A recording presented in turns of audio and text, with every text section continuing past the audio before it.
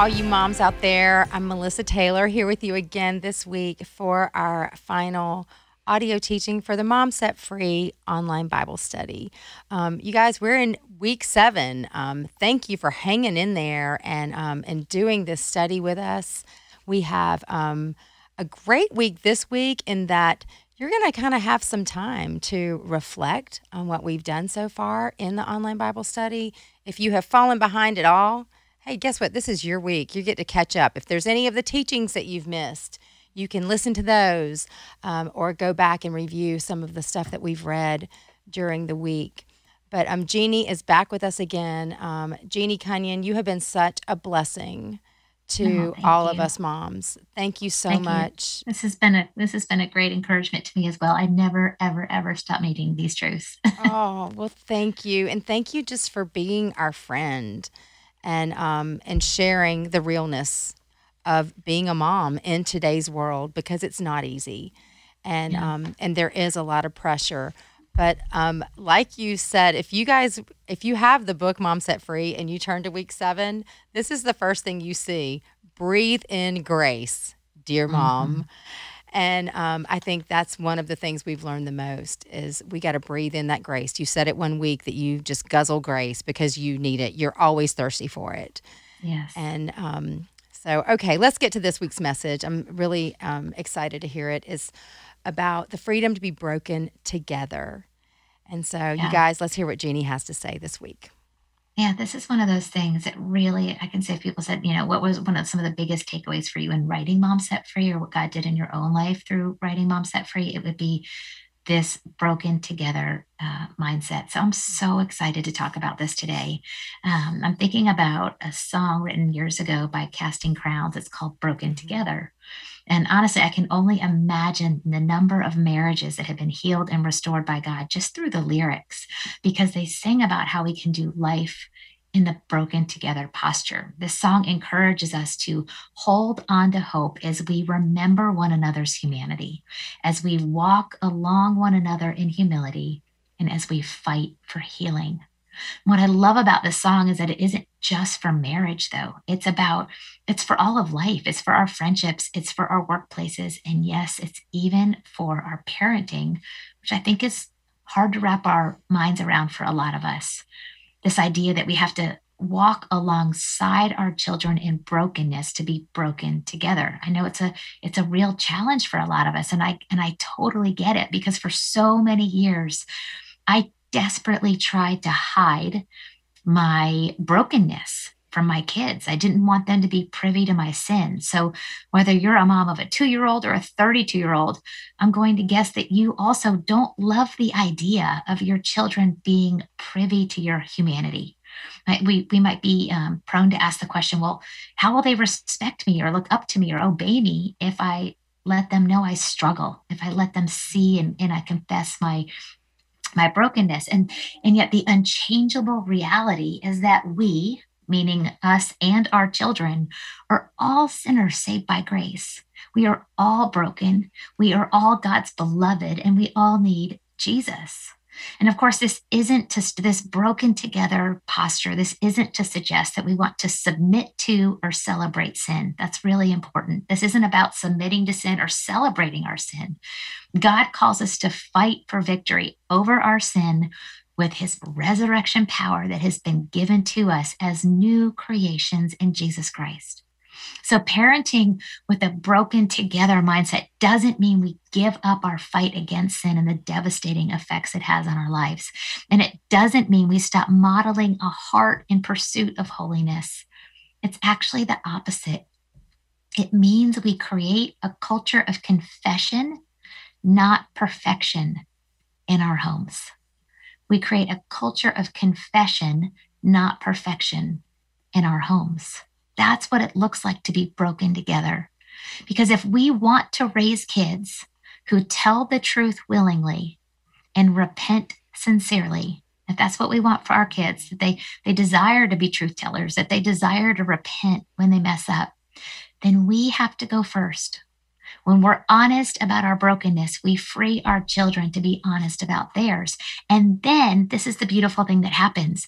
Grace is unleashed to do its transforming work in their hearts. How do we create a culture of confession, not perfection? What does that look like? Right. We let our children see our willingness to confess our sinfulness because here's the good news. Oh, we have a Savior who willingly laid down his life to cover us. What Paul writes in Colossians 3:12-17 is so full of wisdom on how to parent in the broken together posture. And so I want us to read it together. He writes, "Put on then as God's chosen ones, holy and beloved, compassionate hearts, kindness, humility, meekness, and patience, bearing with one another. And if one has a complaint against another, forgiving each other. As the Lord has forgiven you, so you also must forgive. And above all these, put on love, which binds together everything in perfect harmony. And let the peace of Christ rule in your hearts, to which indeed you were called in one body. And be thankful. Let the word of Christ dwell in you richly, teaching and admonishing one another in all wisdom, singing psalms and hymns and spiritual songs, with thankfulness in your hearts to God. And whatever you do in word or deed, do everything in the name of the Lord Jesus, giving thanks to God the Father through him." It's verse 16 in this passage where Paul exhorts us to let the message about Christ in all its richness fill our lives. That really speaks to me about this broken together posture, because in other words, he's saying, let us immerse ourselves in the good news, in the grace of God. Let it dwell in us richly. And then the broken together overflow is the result.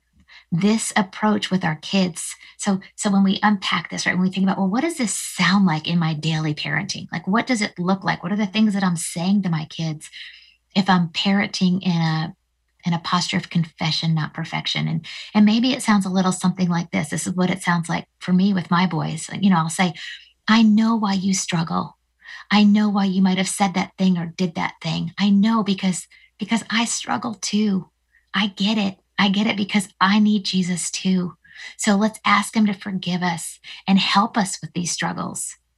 See, this having a broken mindset, it empowers us. This is the difference. It empowers us to come alongside our kids rather than down on our kids. That's Can you good, just envision Jeannie. that? Like you're coming alongside them, like your arms around them, like you're not affirming the sin. You're not celebrating the sin. You're coming alongside them and saying, I get it. I struggle too, rather than coming down on them with shame, going like, well, who does that or who says that? It's a radical difference. And so when we come alongside our kids, we come alongside them at the foot of the cross, right? It's level ground at the foot of the cross. We all need Jesus. And then it's there that we point them to the forgiving, rescuing, transforming power of Christ. And it's this mindset that empowers us to correct them rather than condemn them. Right. So rather than responding to our child's sin with shock, right? I used to do that. I mean, I literally responded to my 3-year-old sin with shock. But why would I do that? Like, of course he's going to mess up because I'm not parenting Jesus, right? Like unless you're parenting Jesus, they are going to sin every day, right? And yet I would still respond to their sin like with shock. But instead of doing that, we get to respond with God's shocking love. And whichever approach we choose, shock or shocking love, will have a significant impact on our relationship with our children and on their spirits. So in closing today, I just want to remind us, honestly, this is such the kindness of God to teach this to me because of how I used to respond with shock. This is the truth. The most sacred space to demonstrate God's love is in our child's failure. God demonstrated his love to us at our worst. So to reflect his heart, we get to do the same with our children. We get to be broken together and we get to go to the cross together and we get to receive his love and be reminded of our identity as beloved, chosen, adopted children of God. That is so good. Oh my goodness. I think there Oh, so many things that that you said. I loved when you put it practically and just saying, "Hey, I know because I struggle too, and I get it." And to be able to correct rather than condemn. You said, Yeah. rather than coming down on them. And there was a time not too long ago that my daughter got into a little bit of trouble. And I was like, what were you thinking? When you talked about responding with shock, I thought that's really hard not to respond with shock. Hmm. But even then, you have the opportunity to also admit your struggle with that and apologize. And, That's right. it shows your realness. And then I will say it's some of the times when we have been broken together that I've seen the biggest growth in me as a mom and in my kids. And That's it has right. also helped us to see that we may not always agree and we might continue to mess up, but we love each other no matter what. Mm. And I'm here with you. I'm not against you. I'm here with you, Yeah. even when you do mess up. And I always will be, because my goodness, that's the one thing that Jesus shows us all through scripture. And he has definitely shown it in my life. And I'm sure y'all's too, is that other people might walk away from you, but I will never walk away from you. And when we Hmm. can show that with our parents to be broken together, I think, like you said, wow, the most sacred space to demonstrate God's love is in their failure. And God has always been there for us and is there for us with our worst. So, Jeannie, thank you so much in helping us to see how we can reflect God's heart, and we can do that with our children. Yeah. What a privilege to do that, right? Oh, what a privilege to do Yeah. that. Yeah. Yes. Yes. Just thank you so much. These last 7 weeks have been at such a time of just reflection for me as a mom of mostly older kids. I look back and I have a lot of regrets. Yeah. And this week has just really helped me to see that God is the one who's working through it. And I don't have to live in things that I did wrong or mistakes that I might make or the pressure that I might feel as a mom to try and make everything perfect in my kids' life. But in trusting the Lord, and I think that's the message we heard over and over again, God is here for us. Moms, he's here for you.